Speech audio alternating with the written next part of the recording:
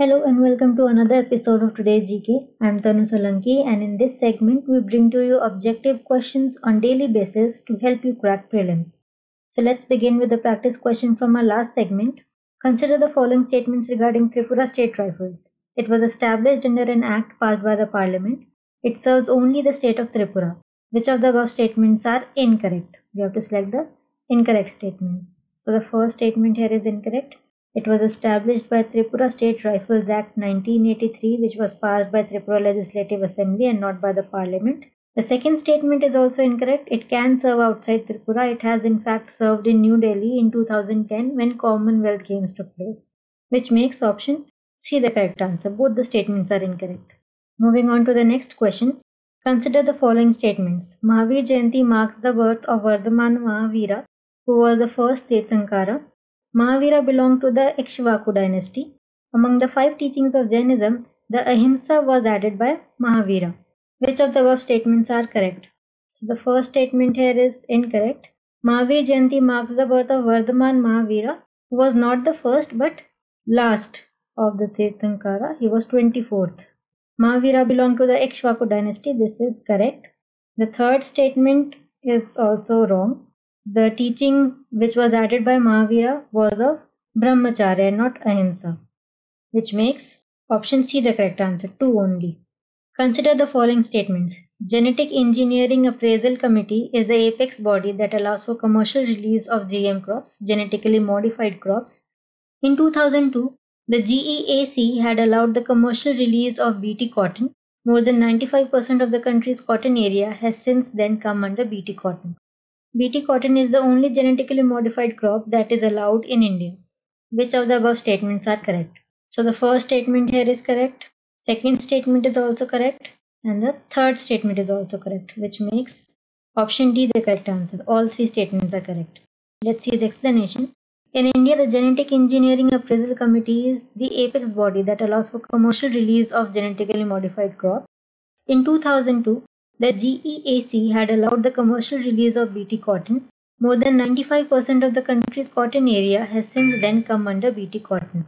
Use of the unapproved GM variant can attract a jail term of 5 years and a fine of 1 lakh under the Environment Protection Act 1986.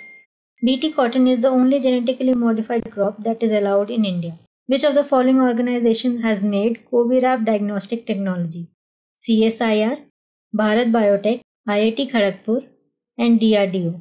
So this was made by IIT Kharagpur. This COVID diagnostic technology can also be used to test other vector-borne diseases like dengue, malaria.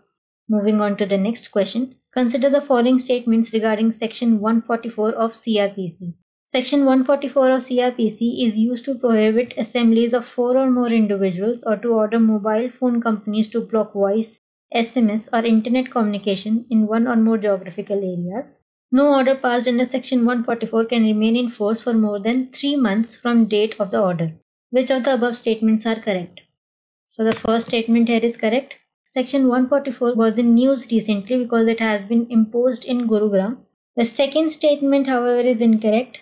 It cannot remain in force for more than 2 months. And it can be extended by the state government, but that also only for 6 months, which makes option A the correct answer. Moving on. Mount Annapurna, recently news, is located in which country? Tibet, South Africa, USA or Nepal? Mount Annapurna is located in Nepal. Let's see the explanation. A team from Pune's premier mountaineer club, Giri Premi, scaled that 8,091 meter tall Mount Annapurna 1, the world's 10th tallest mountain. It is located in Gandaki zone, Nepal. Consider the following statements regarding National Commission for Minorities.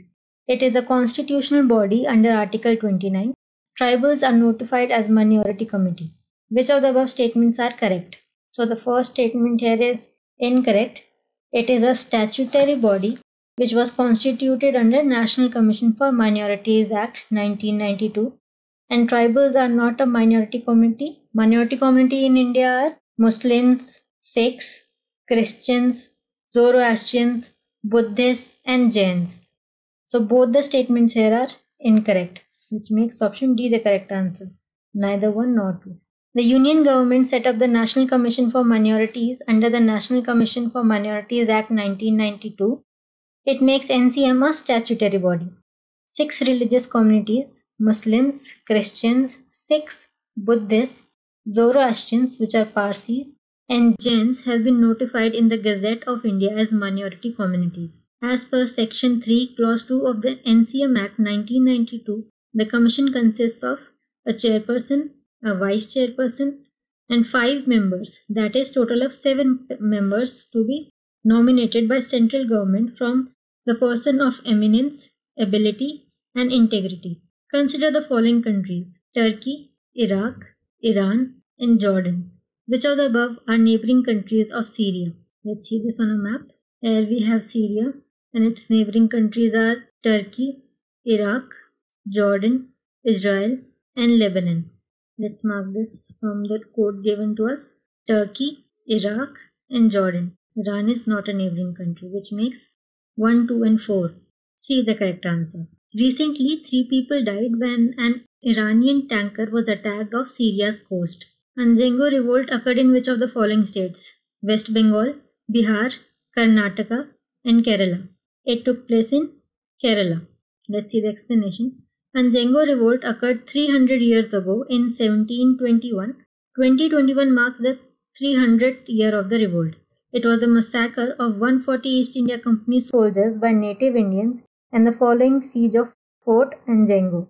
This revolt is often regarded as the first organized revolt against British authority in Malabar, Cochin, and Travancore. All of them are in Kerala.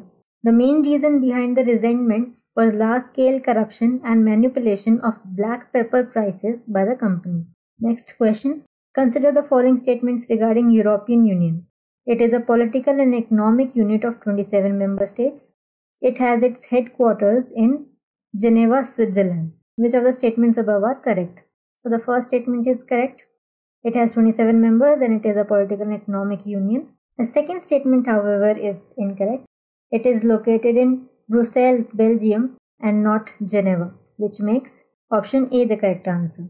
Recently, the European Union is preparing for rapid assistance for India as it copes with a growing COVID-19 crisis that has seen record infections. The EU is a political and economic union of 27 member states that are located primarily in Europe. The headquarters of the EU is located at Brussels, Belgium. Which of the following is not the ex officio trustee of the PM Cares Fund? Ministry of Defense, Ministry of External Affairs, Minister of Home Affairs, and Minister of Finance. So Minister of External Affairs is the correct answer. Recently, PM Cares Fund has approved allocation of funds for setting up 551 pressure swing adsorption medical oxygen generation plants at public health facilities across the country. A dedicated fund with the objective of dealing with emergencies like COVID-19 under the name of Prime Minister's Citizen Assistance and Relief in Emergency Situation Fund has been set up. Prime Minister is the ex officio chairman of the PM Cares Fund, and Minister of Defense, Minister of Home Affairs, and Minister of Finance are ex officio trustees of the fund. Next up, we have our practice question. Consider the following statements regarding judges of Supreme Court. The Constitution has prescribed 45 years as the minimum age for such an appointment. They hold the office until they attain 60 years of age. Which of the above statements are correct? Please answer this question in the comment section. That's it for today. Thank you so much for watching. I hope you like this video. We shall meet again tomorrow with another segment. Till then, stay safe, stay updated.